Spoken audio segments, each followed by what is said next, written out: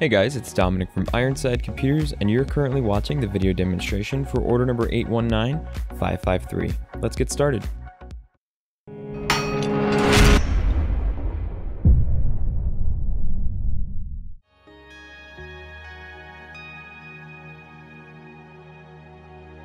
We're going to be taking a detailed look at components in just a second, but first, let's boot the computer up.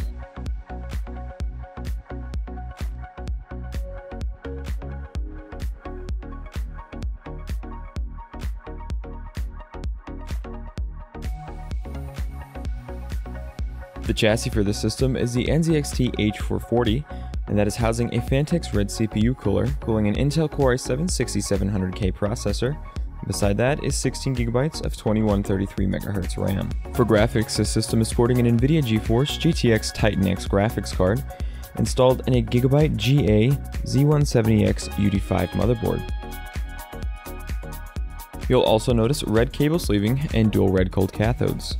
Powering the system is a 700-watt power supply, and for storage is a Samsung 850 Pro Series 256GB SSD, along with a secondary 2TB hard drive. On the front of the computer there's 4 USB ports, a headphone and mic jack, and a power button and reset button. And on the back of the computer there's 6 more USB ports, the ports for the graphics card, and the switch for the red cold cathode. Now that we've shown you all the components in the computer, we're going to begin a test that shows everything working properly. This test goes by the name of Unigine Heaven, and it's designed to push computer hardware to its limit, ensuring that everything is working under full load. We normally let this test run for up to 8 hours, but for video demonstration purposes, we're going to show you it running for approximately 3 minutes.